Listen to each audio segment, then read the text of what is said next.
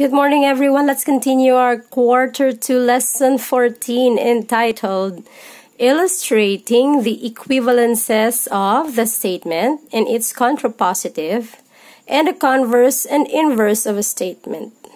This will be a long lesson if I will do it one by one, but let me just give you a clear picture. Just an example, okay? The statements, if-then statements, have its equivalences based on its truth values. Let me give you one example. Let me read. If you win the game, then you will get the prize. If you win the game, comma, then you'll get the prize. Okay? The underlined part is what you know already, the P, or the hypothesis. And the second part, the next underlined part, second, is represented by the letter Q, or your conclusion. P, hypothesis, Q, conclusion. Okay. Let me give you this table. We have 1, 2, 3, 4, 5 columns and 5 rows. The given is called, if you win the game, then you'll get the prize, is called an if-then statement or a conditional statement. Okay? This is a conditional statement, and to prove the truth values for conditional statement, you have these sets of format. This is already given. So the first format must be PQ. We will give that. Then P not Q, then not PQ, not P not Q. So we have 4 formats.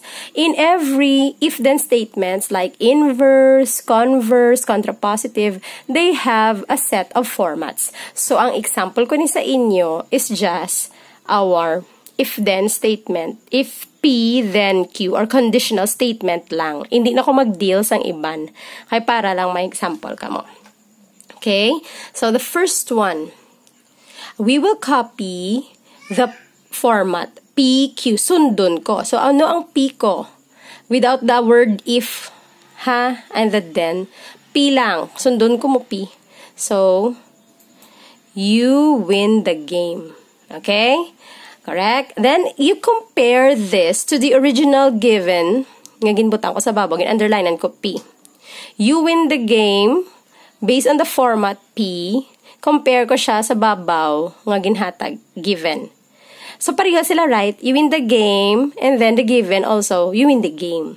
So, for the hypothesis, that is true because they are the same. According to our implication, you win the game, and based on our given, you win the game also. So, our hypothesis will have a truth value of true, or T stands for true. Next. Let's copy. After P, it's Q. What's our Q? Copy. You will get the prize. Okay? You'll get the prize. Then compare this answer to your original given. They are the same, right? You'll get the prize. Then, sa implication, you'll get the prize. So, for conclusion, we also have true as our truth value because they are the same. Okay, next. The second format. P, not Q. So, let's copy our P. You win the game. It's still you win the game. Okay? This answer, you win the game, will be compared to your original given. They are still the same. You win the game. So, our hypothesis will have a truth value of T because they are the same. Next format is not Q. So, I will negate the given Q.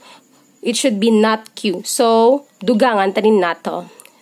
That means, or your implication will become, you will not get the prize. See? Gin-follow ko ang format, ha? Gin-negate ko ang, imbes nga you will get the prize, gimbutangan ko not, kaya ambal sa format may not mo. So, you will not get the prize.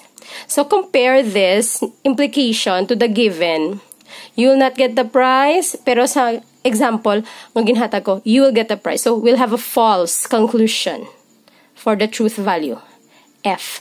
Because they're not the same. Sa implication you will not get the prize. Pero sa given, you will get the prize. They are different. Okay? So, it's false. Next, third format. Not P, Q. Not P anay. So, inigate kong P diyo. So, imbes na you win the game, the implications answer will be, You will not, you did not win the game. Klaseng butangan did, okay lang na, as long as may not. Joke lang. You did not win the game. So, I will compare this, you did not win the game, to the original given. And they're not the same, they're different. So, the hypothesis will become false. Okay, next. Q. I'll just copy my Q. You will get the prize. Compare this implication to the given. You'll get the prize. They're the same. So, our truth value for conclusion is true. Okay? And the last format, not P, not Q. I will negate the given P, not P. So, the answer will become, you did not win the game. Kay negation mo. So, compare you did not win the game to the given if you win the game. They're not the same, right? They're different. So, the hypothesis will become false. Kaya kung pareho sila, then it's true. But if they're not the same, they're different. So, false. Last, not Q. According to our format, not Q. So, I will negate this Q. You will not get the prize. And so, comparing them, this is positive, this is negative, negation. The answer for conclusion is false. Okay. Now, let's make a decision. Remember, I've given you truth values. But if you get true and true, the answer will become also true. So, the decision becomes true. But if you will have a true hypothesis, yet ang conclusion false, the answer is false. Ginhatag ko nisa nagligad sa inyong truth table. So, just go back to that copy. Next, if your hypothesis is false but your conclusion is true, the decision is still true. Okay, and the last, even if you have false hypothesis, conclusion mo false man, decision is still true. Now, this T, F, T, T is the final decision for the given nga conditional statement. Ang inverse may ara man na siya. Ang converse may ara man na siya.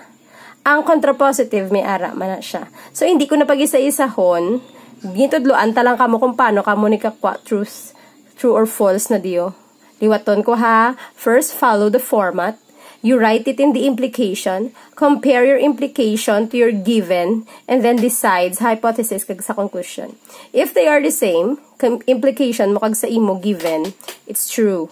But if imo implication kag sa given is wrong, then it's false. And then you make a decision, hypothesis kag conclusion, compare mo sila. Okay, again, this final decision, true, false, true, true, is only for the if P then Q statement. Okay? Ang inverse, ang converse, ang contrapositive lain man. Ari na klasogin summarize ko ang ilang mga results. There. This is the table which shows the summary of the decisions of the if then statement. So original if P then Q statement, the decision is T, F, T, T, which is the same, right?